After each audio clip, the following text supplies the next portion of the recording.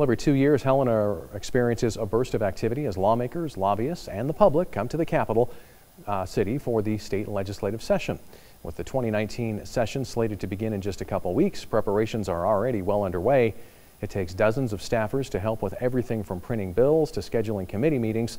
Everything has to be inspected from the furniture to the phone system, and the Helena Police Department prepares to assign extra officers for security. Safety is a concern at that building with all the elected officials in that area at one time, so we're definitely on the lookout for anything going on that appears suspicious or maybe criminal. And coming up tonight at 10, we'll have an in-depth look at what it takes to prepare the People's House for the 2019 legislative session.